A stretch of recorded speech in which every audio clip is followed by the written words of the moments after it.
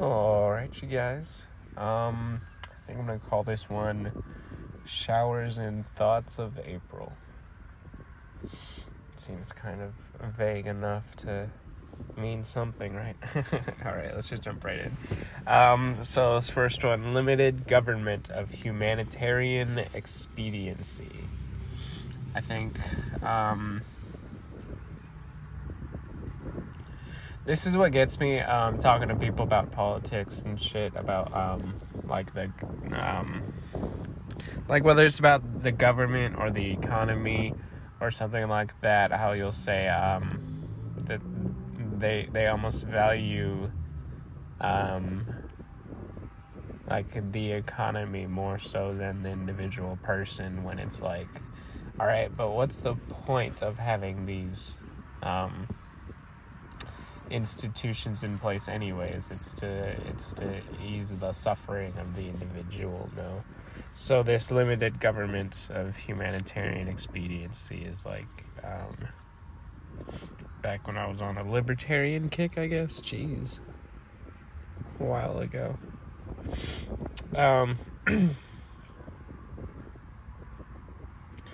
Basically, yeah, the only it's a limited government. It's only there for expediting humanitarian aid, basically. Whatever. I don't really believe it. At this point, it's like my thought is that, like, it doesn't matter what brand of or ideology of politics like you want in control. Like, no matter what, if it's an organization, an institution, like a government or something like that, if people are in charge of it, then it's probably going to be run incorrectly, whether that's out of greed or malice or just ignorance or incompetence. I don't know if I've already said that. But yeah, moving right along. Reality, by its own existence, necessitates the unreal. So, looking at, like, duality and stuff, like, if there is a real reality, like an absolute truth with a capital T, then that necessitates, like, that means there has to be an unreal, right? Test your limits. Rattle thy cage. Reality's walls are paper thin. Really just, like, shake at the corners of vision. There's another one. Spirit is perspective. Verbing in first person. Present tensioning.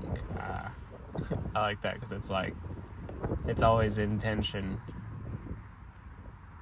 That's whether, like, intention, like intent, like you intended to do something, or whether it's like in the state of having tension.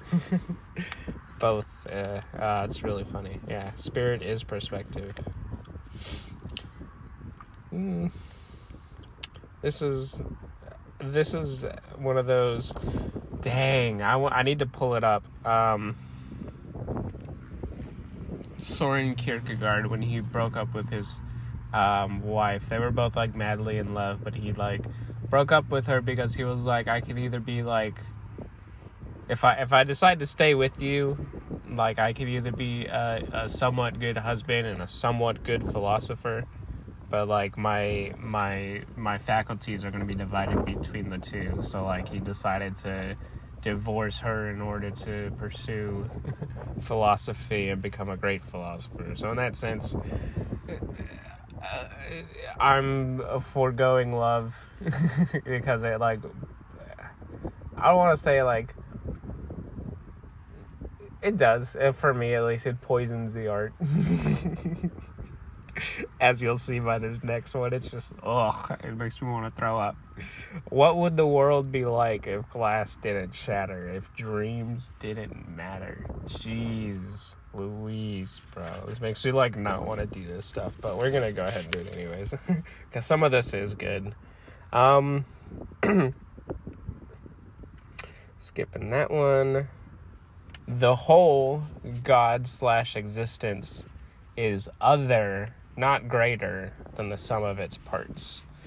I think that was back when, that was a post, that was like an old post where, like, you would find out that, like, different things, like, different, colloquial phrases that originally had one meaning actually mean the opposite, like, from its full. So, like, Jack of all trades, master of none is supposed to be, like, derogatory towards jacks of all trades. But the next line is, but still better than a master of one. So it's actually, like, better than specializing.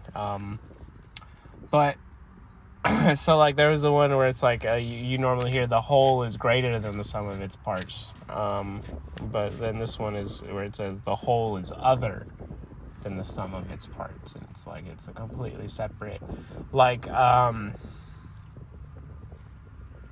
a hive mind emerges in, like, ant colonies or stuff like that. It's completely other, outside of, like, the ants themselves. Like, the ant, it's the individual ant, like, its programming or whatever, like, its neurology is just, like, under these certain parameters do this, and what do they call it? Emergent behaviors, whenever it's, like, it has simple parameters, but then emergent patterns of behavior emerge, basically. So yeah, the whole is other than the sum of its parts. Bada bing, bada boom. Angels haunt, demons guide, fear control of oneself, by oneself, for oneself. I hope this one is pretty self-explanatory. Angels haunt. Yeah, the angels will haunt you, as in, like, they want to steer you a certain direction. Demons will guide you. Demons will be nurturing and be like, oh, well, let me guide you towards the right direction. Like, it's backwards than what you would think it would be. So yeah, fear control. But I don't really, like, agree with, like, fearing much. But, like, if you're gonna fear something, fear control of oneself, by oneself, for oneself. Yeah, you don't want to be controlled by angels or demons. All right. If only the dead reveled in their peace, the living might find some too. Now that one is self-explanatory. With tepid breath, the wind sighs of content. Serenity has no motive. And this one's coming from, this is the one that's on my banner, actually. And funnily enough, I have remembered it incorrectly. What I originally wrote was, in scouring for peace, the mind searches everywhere except itself. You're always looking for external validation, external satisfaction. The unchanging is the self. That's the only place you're going to find any actual peace. How do you know to do what you do? But by the grace of God, of course. In a similar vein, it's like, how do you know that you know? Or, like, a common question for, like, atheists is, like, how do you know that logic and reason are valid, basically? And it's like, well, you don't really, like, there's a part of you that can't logic or reason as to why you believe whatever truths you believe. It just, you know them to be true, basically. But a lot of the times you are also, like, a lot of people fool themselves into thinking they know the truth too. So there's always, like, a double edge to these things. And this one's kind of coming back from the one before it. 0. The sum of all numbers is other than the whole of its parts. 0 is just an interesting number, a unique number compared to all the other ones. It is the sum of all numbers, because it's like it's perfectly balanced. It's other than the whole of its parts. Funny. Known by the state of California to cure cancer. This is kind of like, I haven't figured out a way to work out the joke, but it's like all those things that say this is known by the state of California to cause cancer. Like, there's so many things. It's like, all right, is it really just like California? There's something like wrong with California itself that's causing all this cancer, and it's just thinking all these other things are causing it, when it's really just the state of being in California that causes cancer, you know? Haven't really worked out that joke yet, but it's in the works. Yeah, this is definitely from Denial of Death. Before I die, I want to not be afraid of dying. It's literally one of the only things I seek to accomplish. To a blind person. What is the sound of you standing still? I forget why exactly I asked this, but it's like, what is the perception of you standing still? Completely still. Or what is the sound I said to a blind person, so they would have enhanced sound? So it's like, I'm not really thinking of like the heartbeat or just like muscles moving and stuff like that, but it's more like just the sound of like stillness itself.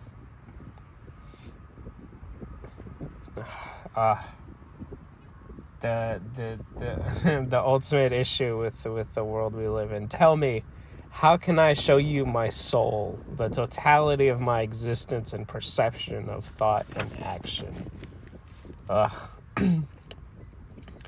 Self-discipline is a wisely futile or futilely wise endeavor.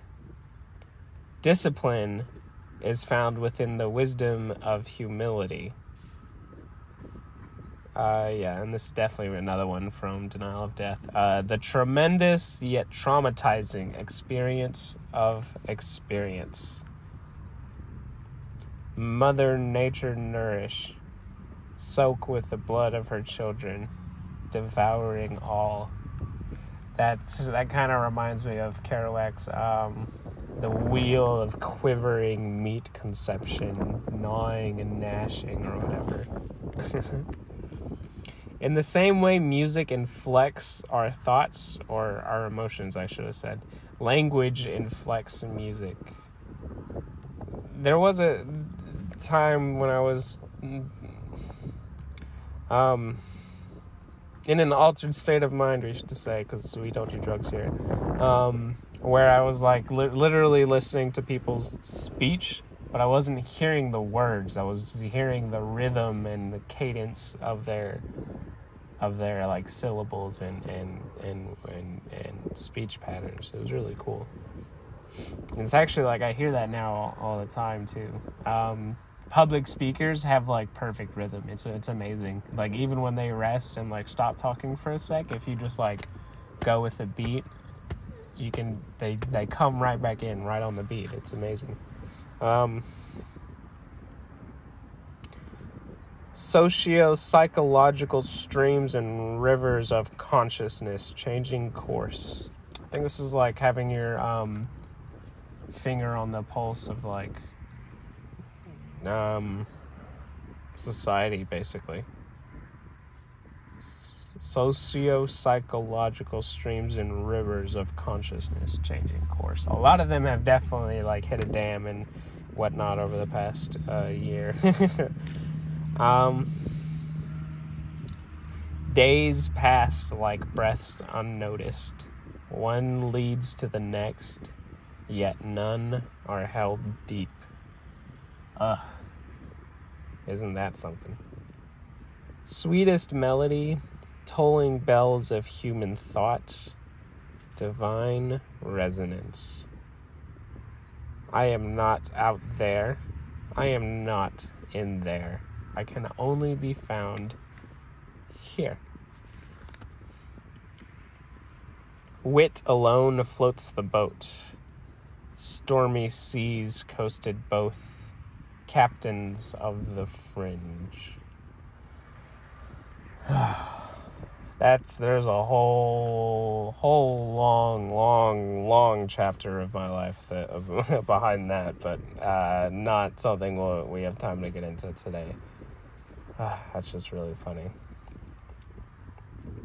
Wisps of thought buffeted, random turbulence, fanning flames of discontent.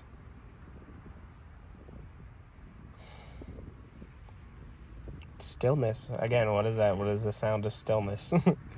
Society revolves around revolutions. We've come full circle.